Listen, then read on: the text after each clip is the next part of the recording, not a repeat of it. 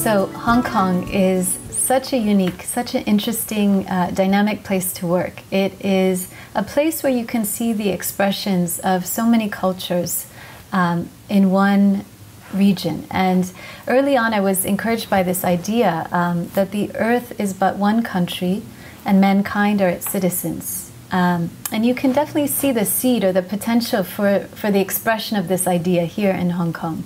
It is a unique conjunction point between East and West. And also, in deciding to come here, I had the opportunity and the privilege to spend a number of years in mainland China, beginning in the 1990s, and developed some really close friendships and a deep appreciation for the spirit of inquiry, the concern for development and human advancement.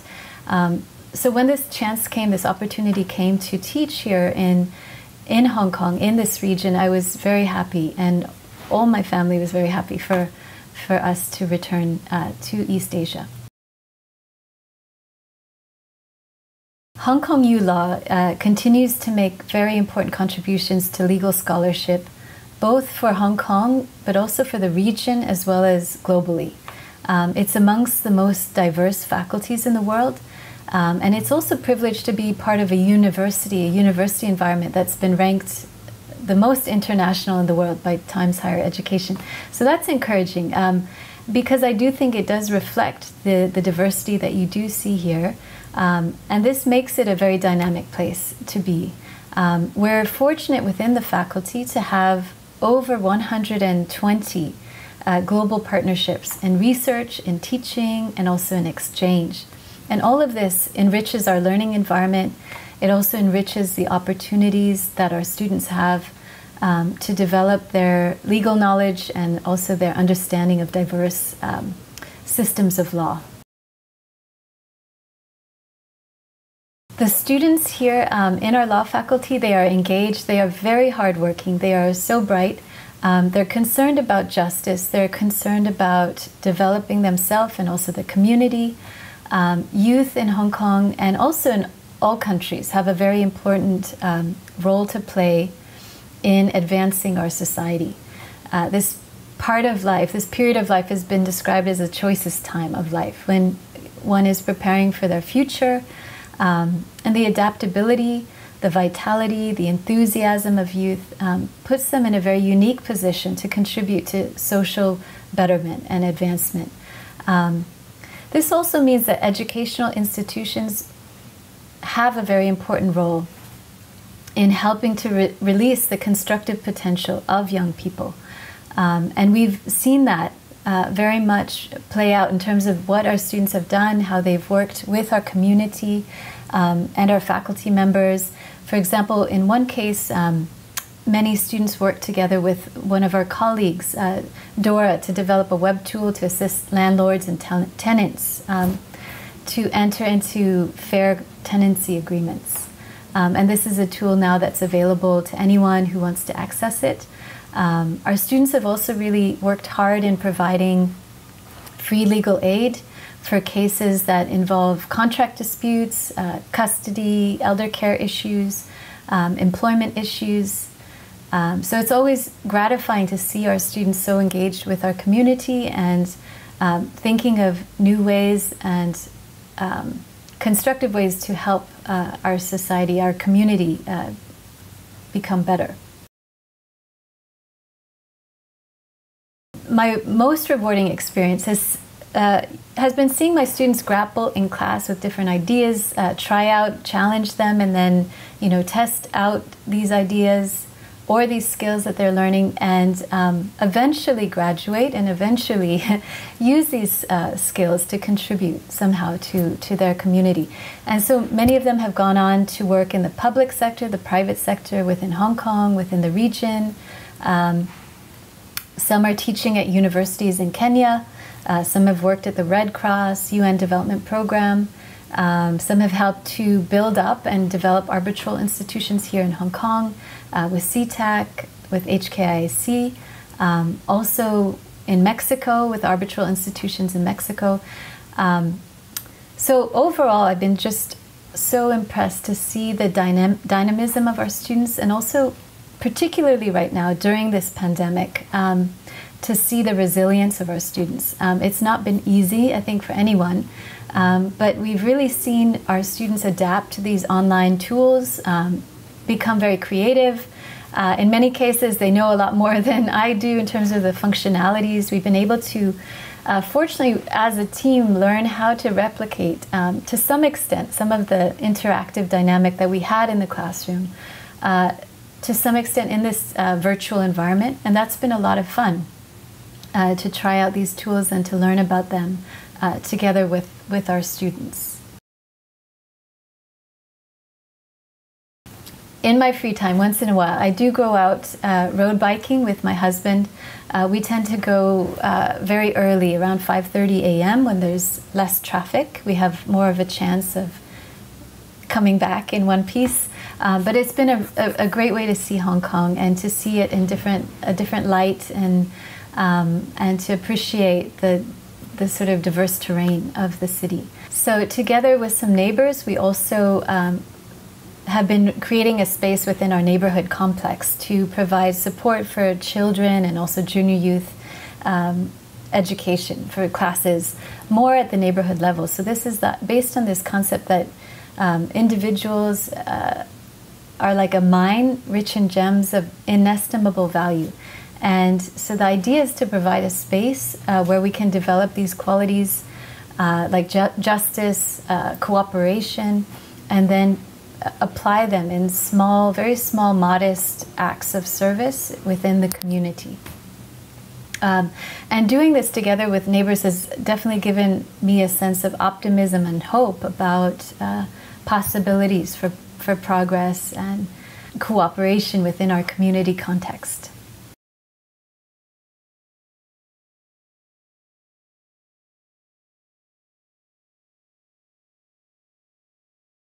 So yes, I have had a chance to work in legal practice as well as here within the law faculty for the past 13 years.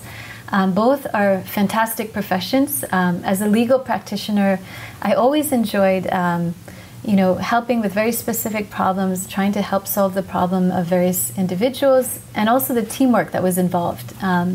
Often these are complex and involve multiple perspectives and capabilities, and so that was always very exciting. Equally so, working as a professor has been rewarding. It's wonderful to have the chance to investigate new questions, to work with students, to learn with them, and to always expand our understanding together.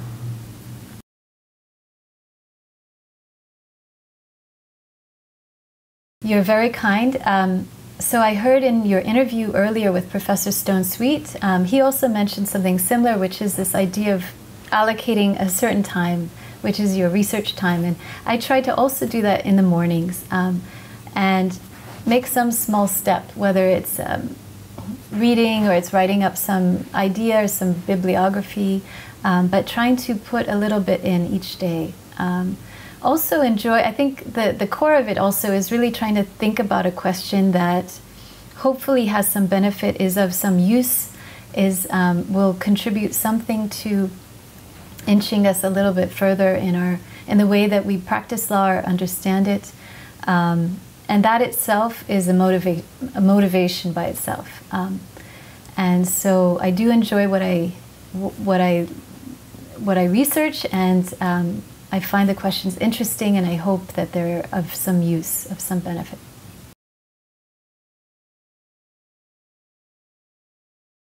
I think women in all sectors, in all professions, in all societies, in all corners of the world are really struggling to think about, and also men are thinking about, how do we apply this principle of equality of women and men? We understand that this principle exists, but what does it mean in practice? And we've had many centuries of recorded history where we know, and we have many examples of women's sphere of activity being quite limited, quite constrained. And the perception and understanding of women has been one of sort of merchandise, of commodity, And so we're not so far from that history, actually.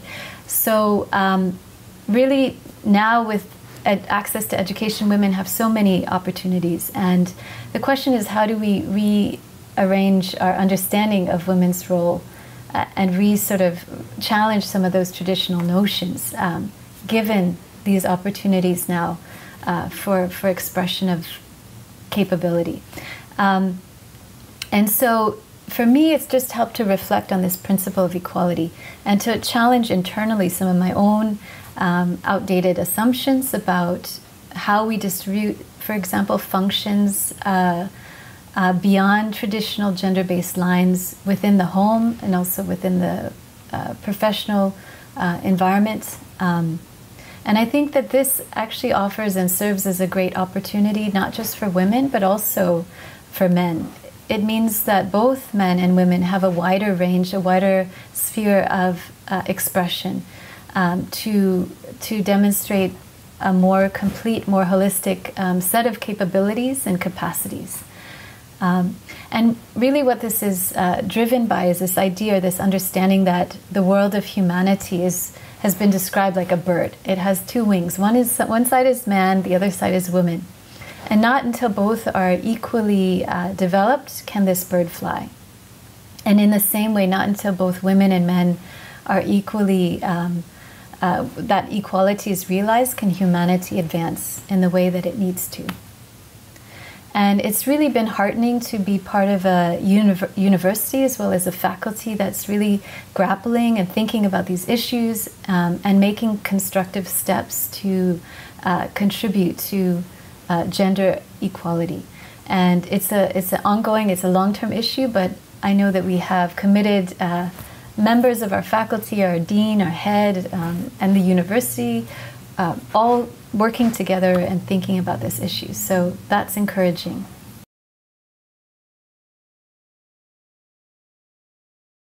One of my favorite books early on, I think I was about 14 when I read it. It was called The Book of Certitude, and it's by Baha'u'llah. It addresses this question of how do we search for truth? How do we overcome certain veils that might be hindering our understanding, our awareness of reality? And the idea is that this isn't a static,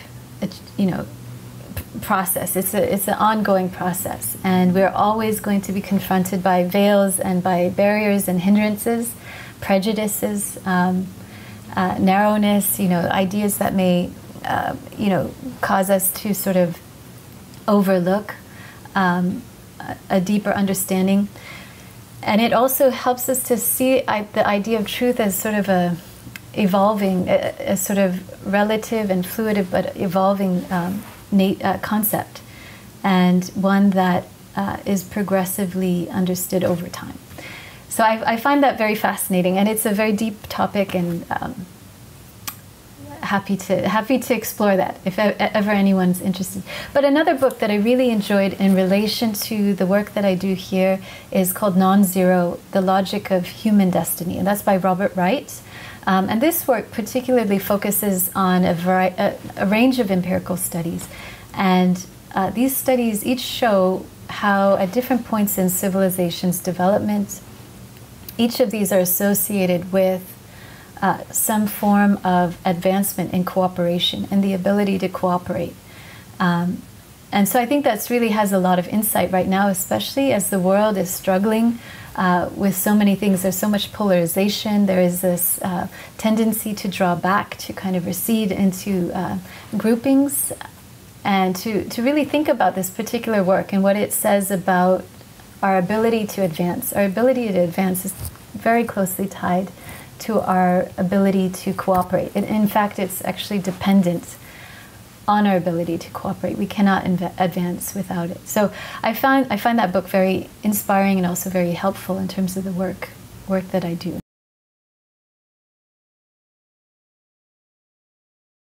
In relation to my research, early on, I came across this idea that just as in nature, disunity is a cause of disintegration, and conversely, unity, the cohesion of elements, is the cause of life and the cause of progress. And so from this idea, I became interested in learning more about how diverse systems function with this aim of trying to resolve disputes, to restore us to this place where we can continue to function, to continue to operate and think of new ideas and build new things together. So, of course, China has had a long history also in thinking about this question. And so this is why early I was very fascinated by exploring the evolution of systems of dispute resolution within this region. And it continues to fascinate me even to this day.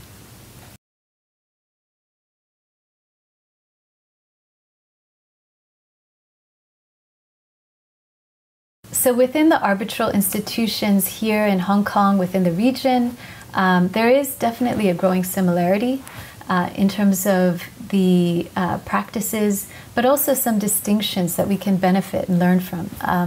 One of the first projects that I wrote up called Resolving Disputes in the Asia-Pacific region, the key finding was that amongst these diverse arbitral institutions here, there is a growing similarity in the substantive law that underlies how these institutions operate, but there is also at the same time space for diversity in practice and diversity in rules, which are accommodated in a very interesting way by the flexibility of this UN model law structure, which many of the countries in this region are part of, which allows a country to opt in or opt out of various provisions based on unique circumstances.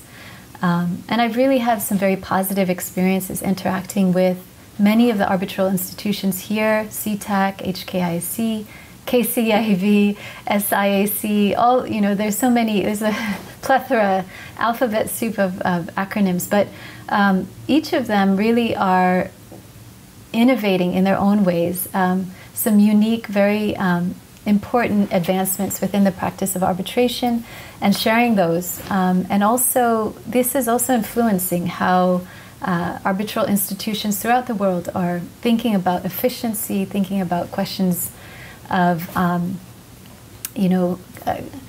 emergency arbitration, for example.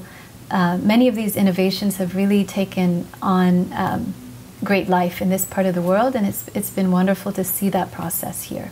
And also what's interesting, our LLM students have been very much involved in that. I mentioned some of them have gone on to actually head and administer some of these institutions. We're very proud of them.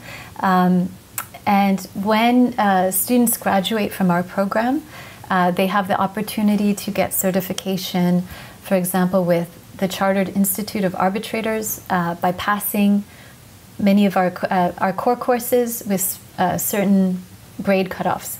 And many of them have gone on to do that, in fact. Also become certified mediators with the Hong Kong Mall, and to work with many of the institutions within our region.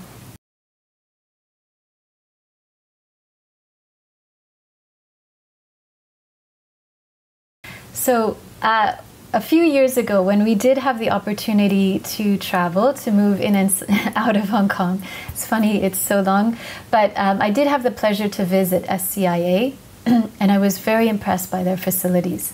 And the vision of SCIA as being of service to the Greater Bay Area region. One of the staff members, she was very kind, she took me on a tour of the SCIA, and she pointed me to a window which you could see in a few directions. She pointed in one direction, it was Macau, the other direction was Hong Kong, and all of it was visible from its office windows. And I understood then that the idea of this institution was really to be a place where lawyers, arbitrators could work together from Macau, from Hong Kong, within the Greater China region. And what's unique and very interesting, I think, opportunity for our students now is to become qualified under new GBA lawyers qualification scheme. So there's an exam, I understand, that's being administered where lawyers can be qualified to function within this very unique space. And similarly, mediators can qualify and register to serve on various institutions within the Greater Bay Area region.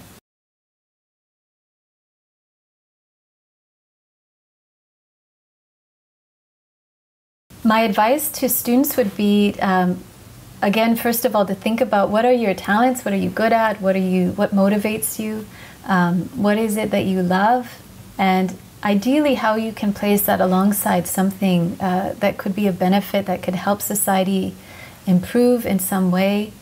And then finally to knock on a variety of doors with your full heart, and then just see which one's open. And when those doors open, to really take the step and to proceed.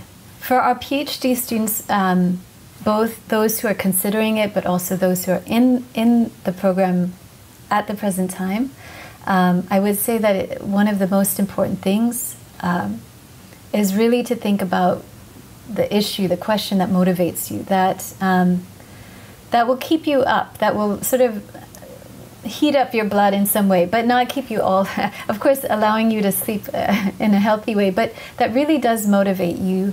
And ideally, that could be of some benefit to the community, that could help advance either our understanding of how law functions, of how it operates, and then, whether or not it's possible to think about what is the underlying principles that motivate this question.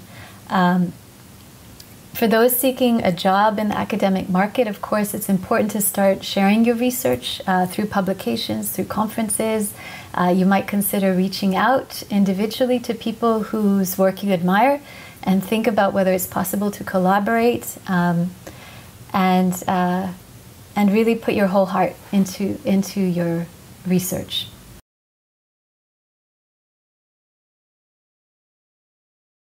So in terms of our LLM program, every year I'm so excited to meet our new cohort. We have such an interesting and diverse range of students who come from so many professional and so many educational backgrounds. And so you are most welcome. If you are watching this, you're thinking or curious about the arbitration program here, to check our website and see whether or not this program might be of some benefit to you. You're most welcome to be in touch if you have any questions. And possibly we look forward to seeing you here at perhaps not so distant time in the future. Thanks so much.